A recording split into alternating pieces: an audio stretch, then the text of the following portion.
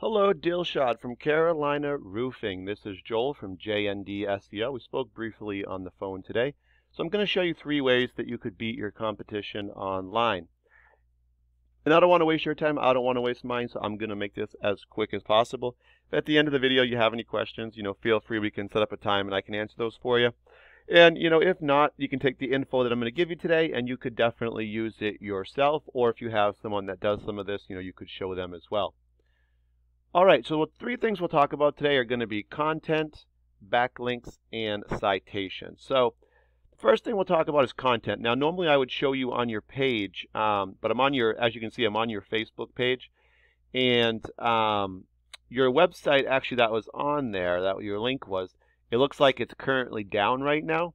So I wasn't able to show you. So what I'm going to do is I'm going to hop over to one of your competitors, Monarch Roofing. Oh, there we go.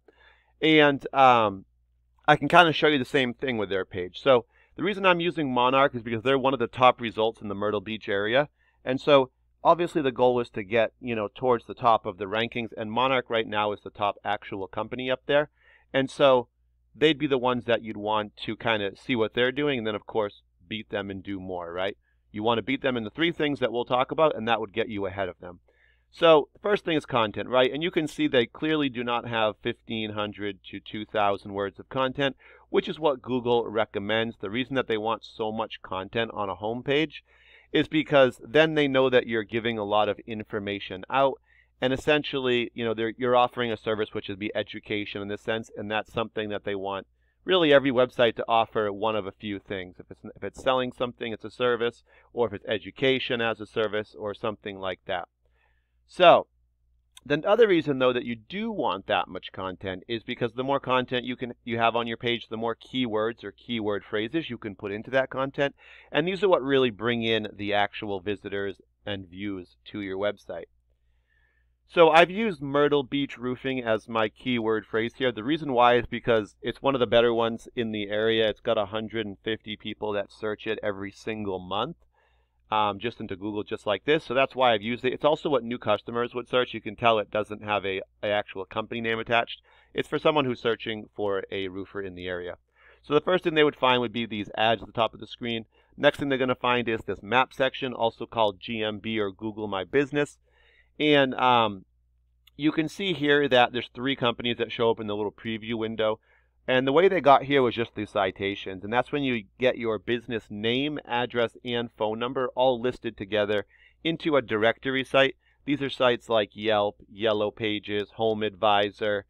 And you also could use your social media. So for instance, your Facebook business page that you have, if on the website address, which I believe you did have there, you had your web address. And as long as, of course, it's the exact same, that's a site pointing back. That would be a citation. And that would give you just 1 more on there. The more you have, the better, and the stronger that they are related to your field, the stronger they are for your site, and they're going to help you even more. After that, we're going to find the organic section. We're going to get 10 results that show up here per page. And at the very bottom, there is some more ads as well. And these show up in reference to Myrtle Beach Roofing, which was our keyword, so we can rank the results according. So in this one, number 1 goes to Better Business Bureau. Number 2 goes to Monarch Roofing, which is what we talked about. And 3 goes to Myrtle Beach Roofing. Now, Better Business Bureau is a directory, so the fact that they're number 1 ahead of Monarch is a good thing. It tells us Monarch is very beatable because Google actually prefers local companies to be ranked ahead of directory sites. So next up, even though your website's down, I can still analyze it. So I put your web address in, CarolinaRoofingGMB.com. So this must be your, MB.com. And so I can see here that you don't have a header on your page when you did have it. I'm not sure how long it's been down for or how much you were able to do with it before all that. I do see that 1 referring domain and backlink are showing up. And I'll just quickly explain what these are. So a referring domain is just a website that you have a link on. And a backlink is the actual link. So just like we talked about with your Facebook business page would be your referring domain. The backlink would be the actual link where you put the web address and you put in CarolinaRoofingMB.com. And so that would be a backlink. You can have multiple links per website. The more of these you have, their UR, which is a number, and it's a little wheel that kind of lights up. I'll show you it on the Monarch. The more you have, the stronger your site is, because these sites are essentially vouching for you, saying this is a legit site. They're good. We trust them. And that's what's going to actually power up your keywords to be found. Right now, we're finding there's no keywords being found, and that's bringing no visitors currently. So I'll hop over to Monarch, show you what they're doing. We see their header at the top of the page here. Here's their business name and then a few little keywords. You can see they have 367 referring domains, send them back over 2,000 links to their site. And their trust is at a 38, so that's powering them to be able to find about 396 keywords they can be found for. And that's bringing about 473 actual visitors to their website. So what I'll do next is just click the keywords. We can take a look at a few of them. First up, we see Monarch Roofing, their business name.